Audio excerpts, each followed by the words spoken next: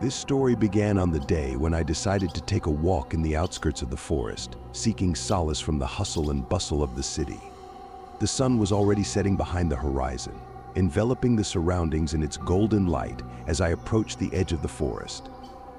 Unremarkable trees stood in rows like guards, protecting the entrance to the mysterious realm of nature. Along the path leading deeper into the forest stretched a swamp, shrouded in darkness and mystery.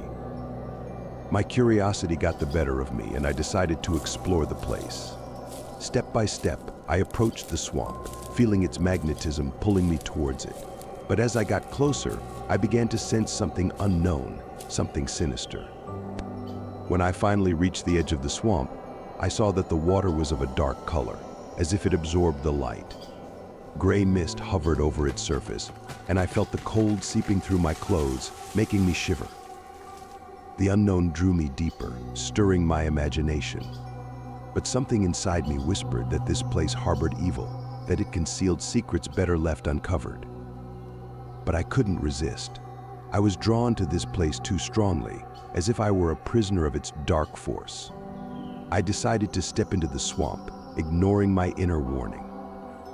As my foot touched the water, I felt the moisture seep through my boots, as if the swamp were trying to swallow me whole. I continued to walk, sinking deeper into the darkness with each step. And then I saw a strange creature emerging from the water. Its body was covered in decay, and its eyes glowed with a greenish light, as if they contained all the horror of this place. My heart froze, and I stood still, staring at this nightmare creature. It approached me, its steps making hissing sounds, as if it were hungry and seeking its next victim. Fear gripped me, and I turned, running away. My breath was caught in panic, and my legs carried me as if on their own, through the swamp, away from this place of horror. Darkness enveloped me, and I felt it reaching out for me, trying to pull me back. But I didn't stop, running until I emerged from the forest, until I saw the light that promised safety and freedom. When I finally escaped the shadows of the forest, I felt relief, as if I had returned to the life-giving light.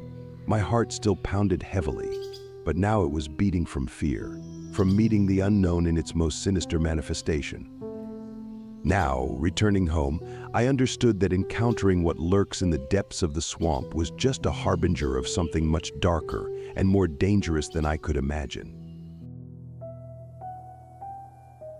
The dense forest enveloped me in an eerie silence as I wandered deeper into its labyrinthine depths.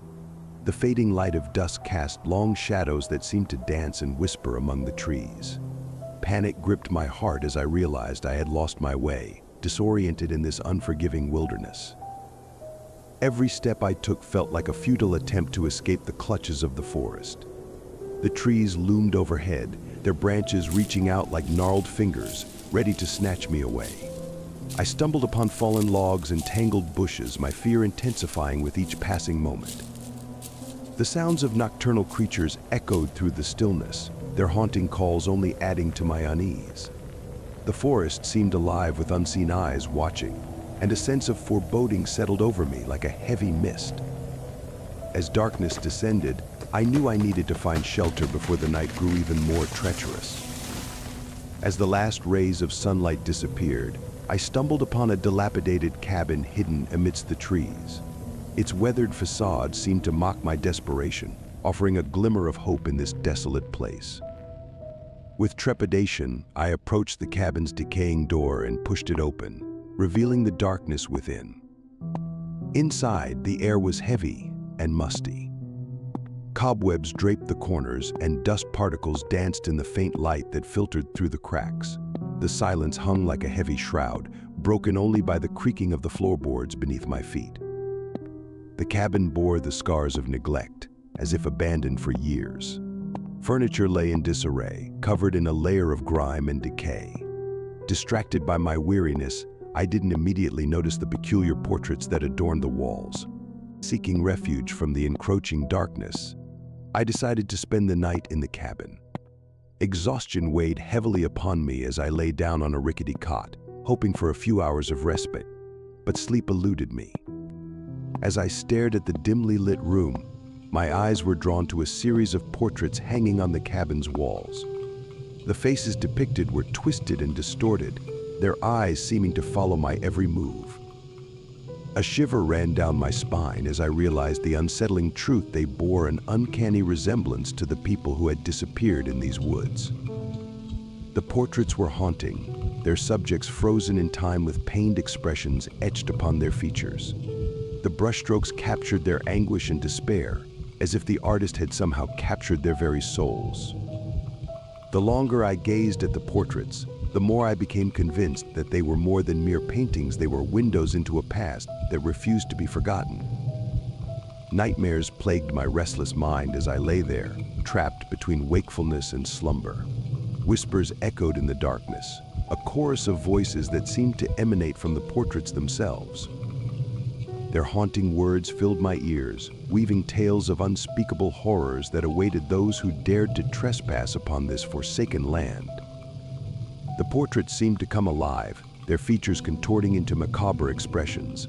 I could almost feel their accusing gazes piercing through my soul, as if blaming me for their fate. Fear consumed me, threatening to suffocate my sanity.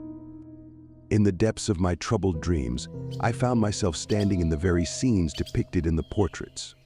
I witnessed the torment and suffering that had befallen those lost souls, experiencing their anguish firsthand. The forest closed in around me, its dark tendrils reaching out to claim me as one of its own. The first rays of sunlight pierced through the cracks in the cabin, ushering in a new day. As I slowly emerged from the clutches of sleep, the room was bathed in a warm, golden glow. I blinked, rubbing my eyes in disbelief. To my astonishment, the sinister portraits that had haunted me throughout the night were gone. The walls were bare, devoid of any trace of the haunting faces that had tormented my dreams. Confusion and relief washed over me in equal measure, leaving me with more questions than answers. Had it all been a figment of my imagination? A trick played by my weary mind? Or was there something more sinister at play? The disappearance of the portraits only deepened the mystery, leaving me to ponder the true nature of the cabin and its haunting inhabitants. Leaving the cabin behind, I ventured back into the forest, forever changed by my harrowing experience. The mystery of the haunting portraits remained unresolved, leaving me to wonder if they were a product of my own weary mind or something far more sinister. To this day, the memory of that night lingers, a chilling reminder of the darkness that lies hidden in the depths of the woods. The forest whispers its secrets, and I listen, hoping to uncover the truth that eluded me that fateful night. Days turned into weeks, and weeks into months, but the enigma of the cabin and its vanishing portraits continued to haunt my thoughts. I delved into research, seeking any shred of information that might shed light on the cabin's history and its connection to the lost souls.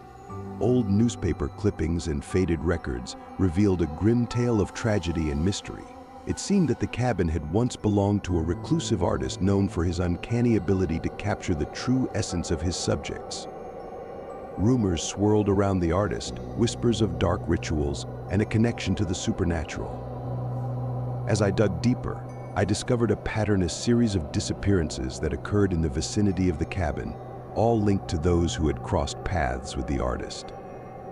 The missing individuals shared a common thread. They had all ventured into the woods, seeking inspiration or solace, only to vanish without a trace. With newfound determination, I returned to the forest, driven by a need to uncover the truth and bring closure to the restless spirits that lingered within the cabin's walls. Equipped with cameras and recording devices, I embarked on a quest to document any paranormal activity and capture evidence of the haunting. Night after night, I set up camp near the cabin, my senses on high alert. The forest whispered its secrets, the wind carrying distant voices that spoke of pain and longing. Shadows danced among the trees, their movements enigmatic and elusive. Then, one moonlit night, as I sat in the darkness, the cabin beckoned me with an otherworldly allure. Its windows glowed with an ethereal light, drawing me closer. With a mixture of trepidation and curiosity, I stepped inside. The interior had transformed. The walls were adorned with portraits once again, but this time they were not twisted and distorted. They captured moments of joy, love, and serenity. The faces of those who had disappeared stared back at me, their eyes filled with gratitude. It became clear that the cabin was a bridge between worlds, a gateway for the lost souls to express their stories and find solace. The artist, bound to the cabin and the forest, had unwittingly become a vessel for their pain and anguish, channeling their emotions onto the canvas. Moved by this revelation, I dedicated myself to preserving their memories. I photographed the portraits, capturing the essence of each lost soul. Their stories deserved to be told, their presence acknowledged. In time, I published a book, a collection of photographs and narratives that shed light on the haunting of the cabin and the forest. The book became a testament to the enduring power of art and the resilience of the human spirit.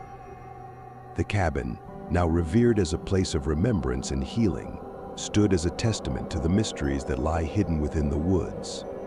It became a sanctuary for those seeking solace, a place of pilgrimage for those who wish to pay their respects to the lost souls. And as for me, I continued to explore the depths of the forest, forever drawn to its enigmatic allure. The whispers of the trees carried with them a sense of wonder and reverence, a reminder that there are some secrets meant to be preserved, some mysteries meant to be embraced. And so the tale of the lost wanderer in the woods, the haunted cabin, and the mysterious portraits remains, a haunting reminder that sometimes the most profound revelations lie within the shadows, waiting to be discovered by those brave enough to venture into the unknown.